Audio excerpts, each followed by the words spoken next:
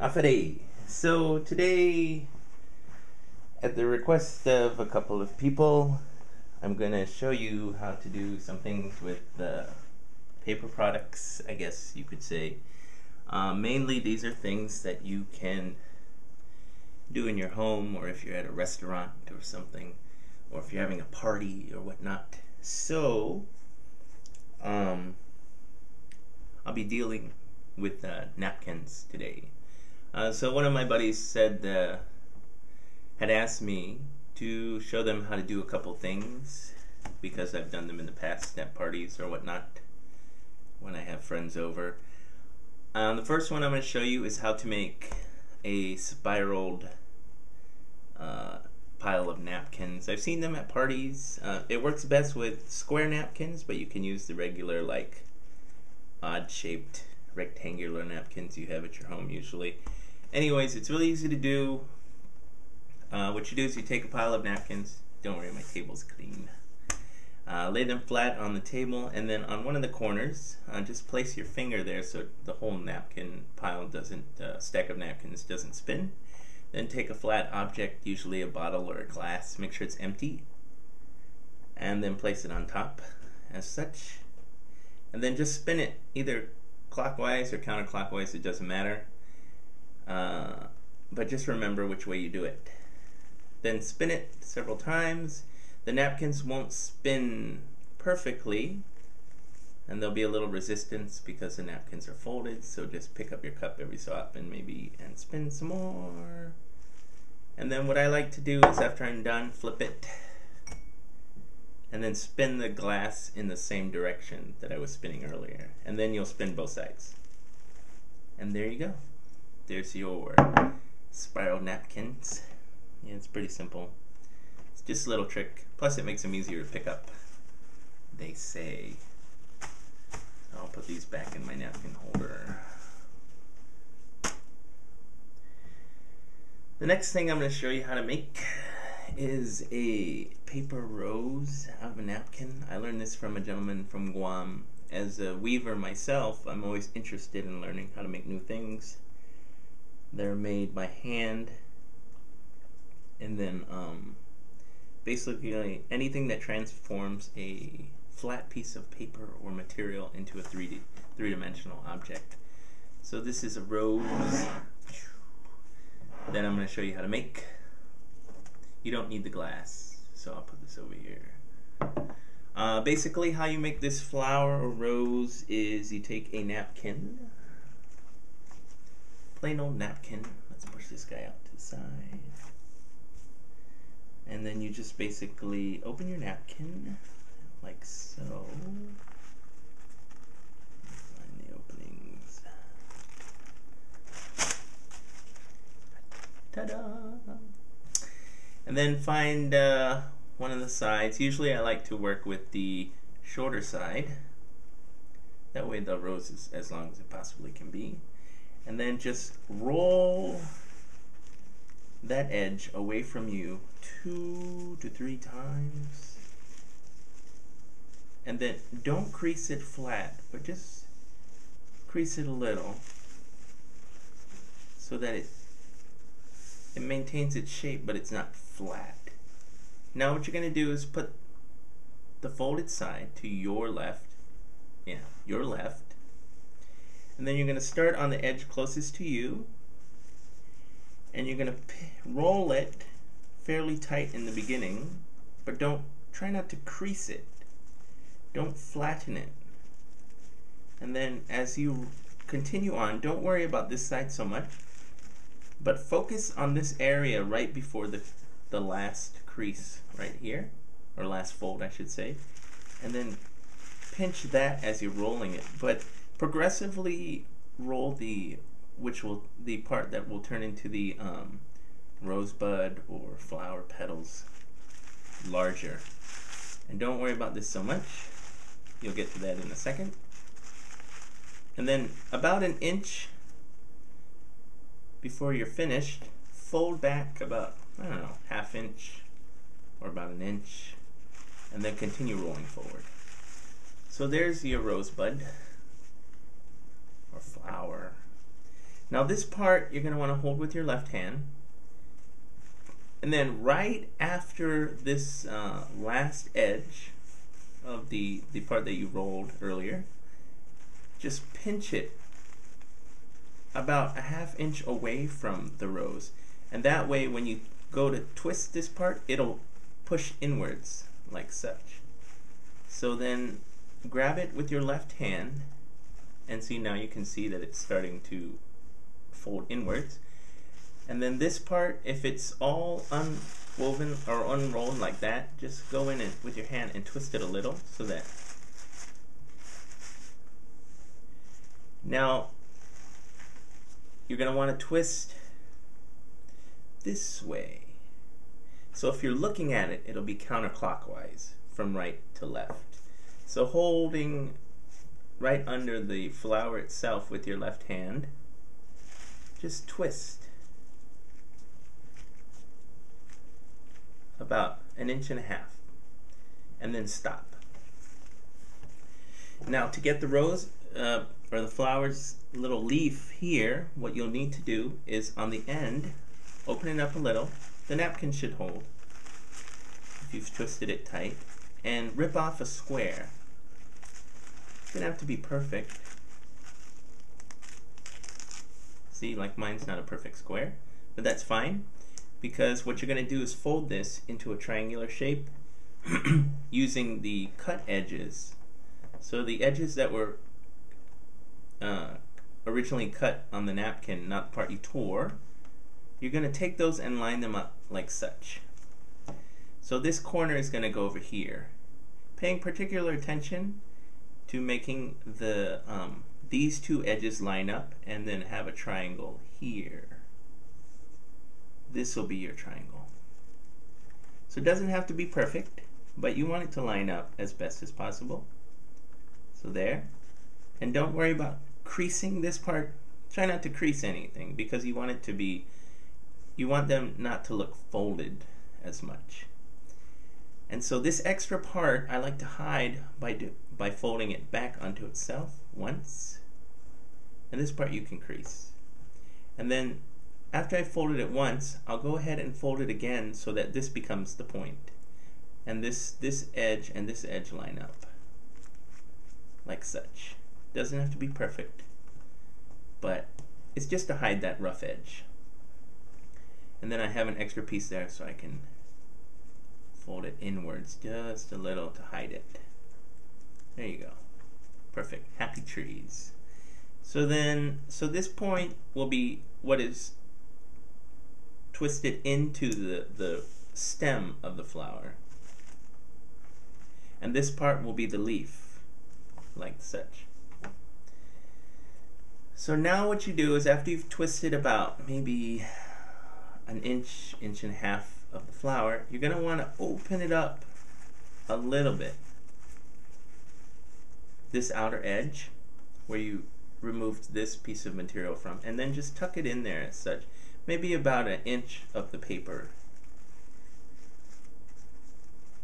And the only thing you really have to worry about is to make sure that the top of the leaf is up. And then just go ahead and use your hand to crumple this down, and then start twisting again. And then once you get the leaf secured, what I like to do is, with my left hand holding the top and my right hand holding the bottom, just twist it some more to tighten it, and it'll bind onto itself. And it's okay, see how the leaf is bending downwards? That's okay, don't worry about it yet. So now that I've got that secure, all I do now is grabbing the rest of the material in my hand, using my left hand's index and index and thumb. I continue to twist, and just pulling the rose out of my hand as I twist, you get a good tight twist. Then when I get to the end, I just use my right hand to twist the napkin. And so it's basically done, but what then I like to do to make sure that it doesn't unravel is I grab the top again and the bottom, and I just twist. real tight. There you go. Now to finish it, all I do is take my index finger, place it in the leaf, puff it open a little, and then pinch this bottom part so that it stays open. And there you go. And that's how you make a paper rose. Pretty easy. So I got 2 now. This is fun to do if you're waiting for your food and you have extra napkins on the table, because they always throw them away once you leave because they don't reuse them. The next thing I want to show you is if you go to an Asian restaurant, particularly Chinese or Korean or Japanese, maybe even some Vietnamese restaurants, but they like to use plastic chopsticks, it seems, is the chopstick stand. I learned this from a Korean friend of mine who learned it from a Japanese friend of mine who said he learned it when he went to China. I know that's a pretty crazy way to learn something. But anyways, this is fairly easy to make too. I guess this falls under the origami category. But basically it's a folded piece of paper which acts as your chopstick stand, and it resembles the chopstick rests that they make out of like porcelain or wood or bamboo, metal sometimes. But anyway, this is really easy to make. When you go to a lot of Asian restaurants, they give you wooden chopsticks or bamboo chopsticks in a paper wrapper. When you take them out, people just normally throw these away. But my friend showed me something to do that was quite easy and passes the time while you're waiting for food. Is basically you take the wrapper, and if you want to incorporate the picture on one side, because generally chopstick wrappers have a picture on one side with some sort of like Chinese writing or picture or whatnot. So you flip that side down, and then you fold the 2 ends inwards by thirds. So I'll just estimate, it doesn't have to be perfect. And when I'm doing this, I don't line up the last one with the edge like this. I back it in a little, about maybe 1/4 of an inch. And then I crease this edge. Crease it real well. Then I crease this edge. And now I'm going to fold this corner this way. So I'm going to fold it this way. And when I do this, I'm going to make a triangle shape like such. You see that? I don't know if you can see that real well, but I'll pick it up and show you. And so everything we do on this side, we're going to do on this side. So you'll see the steps again. Now, what I like to do is only crease halfway. So I'm going to find the approximate halfway point, and then I'm going to crease outwards. Now I'm going to open it back up, and I'm going to do the same thing to the other side. I'm going to bend this corner over, and then I'm going to make a triangular shape like this. And then I'm going to find the halfway point, which is somewhere around here. I'm going to crease outwards towards the point.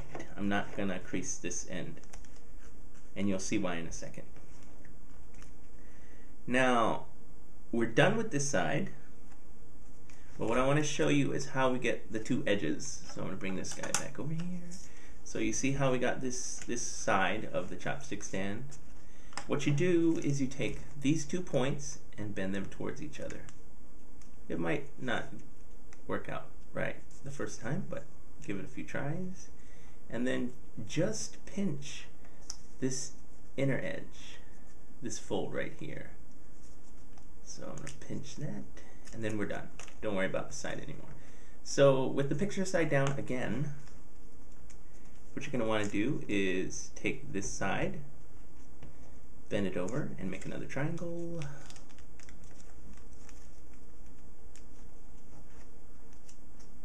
And with this extra piece of paper here, this extra edge, it might make it difficult to bend, but so just take your finger and work it along, and then creasing from the halfway point to the outer point,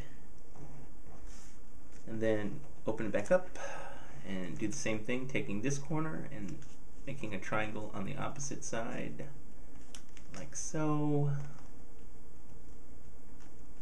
and then creasing from the halfway point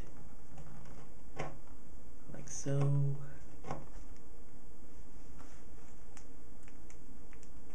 And then taking these 2 points and bringing them together like this. Now that's what you have so far. So what you do now is you might notice that there's a point forming here. What I do is grab these 2 corners and pull outwards slightly. And then in the middle, while holding these 2 points, I press downwards. Then just kind of like crease them as much as you can, or well, yeah, crease them I guess is the term. And there you have it, your own chopstick stand to place your chopsticks on when you're not using them. If you're not as creative or you can't figure it out, you can always rest your chopsticks on the edge of your dish. Boop. But these are just a couple things you can do in your spare time if you're at a restaurant or whatnot. It's a great little trick to do if you're bored. Impress the ladies. Although I think ladies like real roses. Although I know some women don't like roses. So maybe you can tell them it's a tulip or some random species of flower that that particular lady or gentleman happens to like. So these are the little things that I have covered in the video. The spirally napkin trick, or the paper flowers, or the chopstick stands. Cha-cha. If you have any questions, just post something in the comments and I will answer them to the best of my ability. Hopefully I was clear enough to explain these little things and you find something useful out of this video. Thanks.